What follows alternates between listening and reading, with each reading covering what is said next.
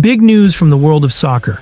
Veteran Portuguese defender Pepe has decided to retire at the age of 41, ending a glorious career that spanned 23 years.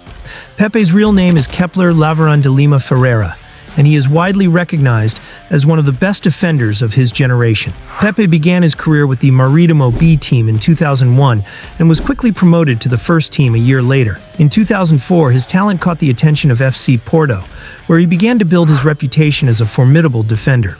The impressive performances he put in at Porto did not go unnoticed by Real Madrid. In 2007, Pepe signed for the Spanish Giants and began a remarkable 10-year spell at the Santiago Bernabeu.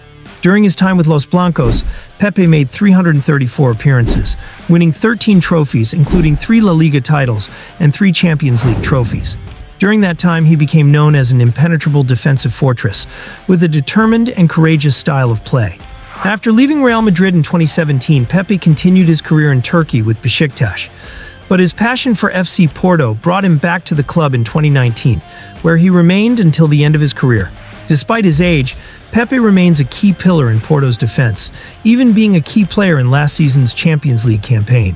However, ahead of Euro 2024, he decided to terminate his contract and decided to retire. On the international scene, Pepe is a central figure in the Portuguese national team, making 141 appearances. This makes him the third most capped player for Portugal, behind Cristiano Ronaldo and João Moutinho. Although his final appearance for Portugal didn't lead to a title, Pepe has left a huge legacy, including helping Portugal win Euro 2016 and the 2019 UEFA Nations League. But Pepe's career has not been without controversy. He has been involved in incidents that have provoked arguments. One of the most famous moments was when he headbutted Cesc Fabregas in El Clasico in March 2014 after Lionel Messi had equalized the score.